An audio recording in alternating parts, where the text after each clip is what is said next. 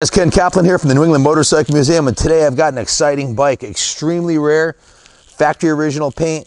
This is a 1975 Suzuki TS400 Apache, and it's in the bright orange with chrome accoutrements on it, and it's just a stunning machine.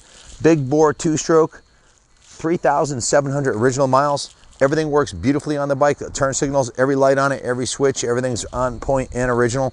The turn signals, the fenders, everything, original paint. Kenny, is there anything on this bike that is not original to your knowledge besides the battery and the oil? Nope. She's 100% original bone stock. Compare these photos to the ones in the catalogs. Yep, look at the one in the catalog, and every screw, every nut and bolt on it is factory original and in fresh condition. I don't think the bike's ever been crashed or dropped. The pegs look really nice and straight. The levers, there's no damage on the side of the engine cases. The seat's in beautiful shape. Just a stunning, the nicest one I've seen it, well, ever. The nicest one we've ever had through the shop out of the 1,500 bikes we've had through. It's just a rare piece. The only other ones I've ever seen before were non-running, bikes that needed restoration. So in any event, the gauges are nice and crisp and clear. Bars are in nice shape, and it pulls like an absolute freight train. We went right through the bike. I've got a work order inside, somewhere around $1,500 worth of preservation services were done. The tank was cleaned inside and out, bicarbonate sodium blasted, then metal rescued. A new petcock rebuild kit was installed. New fuel line. The carb was rebuilt and cleaned. The compression test checked out perfectly. It's got a new pulse coil on the ignition, new spark plug, brand new battery. So just a major tune-up was done on the bike, and it pulls really hard like you'd expect a two-stroke 400 to. Up to 3,500, 4,000 RPMs, it pulls like a freight train. It doesn't rev out on top. We're not sure why, but it won't rev out clean. I don't know if it's something wrong with the carburetor settings that it came with. We didn't change any of the jets. That's the way it came to us. Or whether it could be something with the CDI ignition. I'm not sure. But the only fault I could find on the bike anywhere is it doesn't rev out really high. But starts right up, first kick. Everything works great on it. The shifter's nice and straight. Doesn't leak oil anywhere. There's no indication of any leaks. The base gasket, head gasket, all look nice and clean. And the exhaust pipe. Look at the bottom of the exhaust pipe. When I see an enduro bike, the first thing I do on every enduro bike that I check is I look at the frame rails and I look at the bash guard. There's not a single ding on it. I doubt this bike's ever been off-road. The frame paint on the bottom here is original and in excellent condition. It's about as cherry as you're going to get for a 40, almost 50-year-old enduro bike. So whose collection did this come out of? Do you remember the gentleman's name? We bought 14. Yeah, he had 14 absolutely pristine bikes, a local guy out of Bristol, Connecticut. He had mostly vintage Suzuki TS's, the 185s, 250s. Now, this was the only 400 in the collection, and this is the last one from his collection. When we posted the video of the collection, we immediately got probably half a dozen emails on this bike. The phone was ringing off the hook, and it wasn't ready for sale. So we went through we saved the best for last. This is the last one out of the 14 bike collection that he had. And the 250 sold for big money. There was an orange little brother the same year, the 75. So yeah, the orange 250 is this exact same paint scheme. Went for $4,500. Buy it now. And it wasn't as nice as this one as far as being 100% original. Not only that, but that's the 250. This is the TS 400, the big bore 400. The one, look how big the cylinder. Look at how big the head is on this thing. Look at it. It's a massive beast, and it pulls like an absolute freight train. The clutch and tranny shift perfectly. The brakes work great. The suspension's on point. We did pull the baffle out. We thought that maybe it was carboned up. You can see they scratched the paint on the baffle a little bit.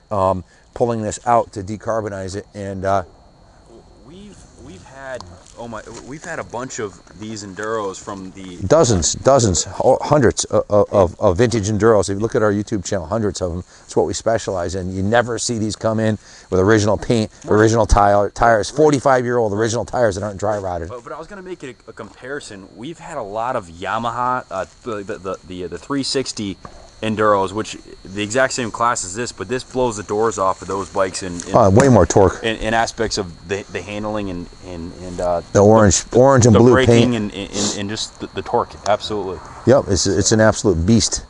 So yeah, pulls really hard. And the value of the Yamahas, we just sold it in AT1 and an AT2, right? The 250, 68 250 enduro. No, so DT1. DT1, and we sold a bunch of 360s from the 70s also, right? RT1 360s. So anywhere from 6 to 10,000 for the really mint condition Yamahas. 6 to 10 grand. Something Yeah. with original paint that's been This bike's got to have a value of 6,000 plus all day long on the low end.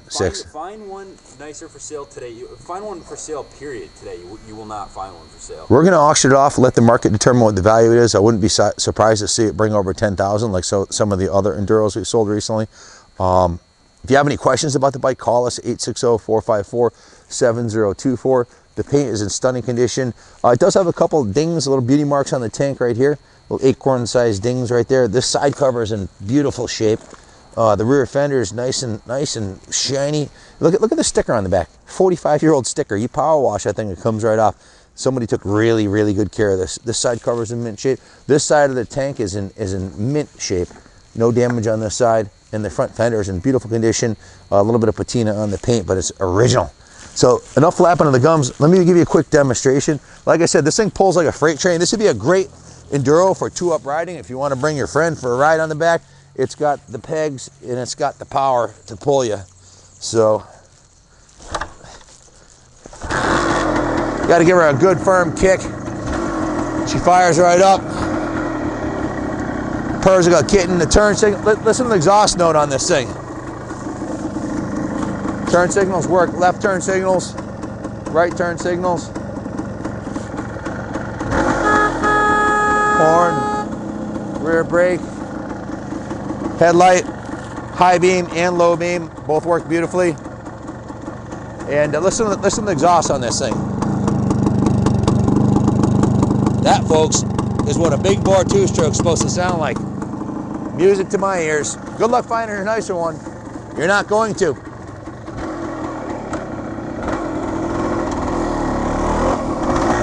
Just pulls like a freight train. Massive amounts of torque. That's what the big bore two-strokes are notorious for. Front end will come right up, just crack throttle.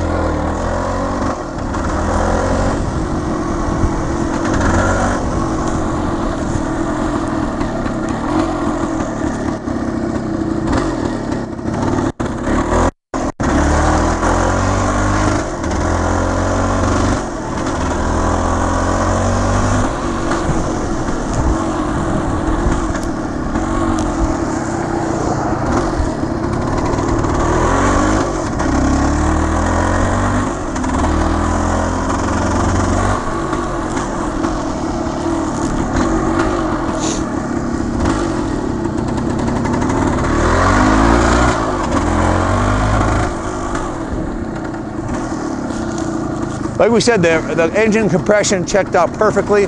There's no noise coming out of the motor. So usually you can tell when a two-stroke gets clapped, the engine starts making noise. You know, they get a little noisy. This one's super tight, and it sounds really, really, really, really tight, crisp, and fresh. So, again, she runs beautifully up to about 3,000 RPM. Right around 3,000, it starts breaking up a little bit. So. I'll tell you, most of the power on these bikes is down low anyways. They don't like to be revved. Oh, it's definitely a torquey beast, you know. They like being short shifted and run down low, and it's phenomenal. Yep. But if you rev it out over 3,000, she starts to break up a little bit.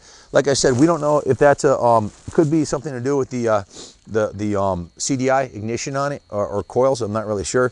I'm not a mechanic, but the guys that worked on it said that you know, they cleaned the carbon, and that's how it runs. So. If you have any questions about the bike, again, give us a call, 860-454-7024. She pulls like a freight train, starts right up. Even check out the gauges on this thing, Kenny. Starts first kick,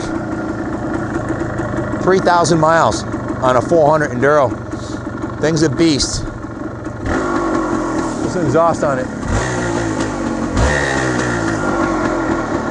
Well, it's getting a little cold out, it's getting dark.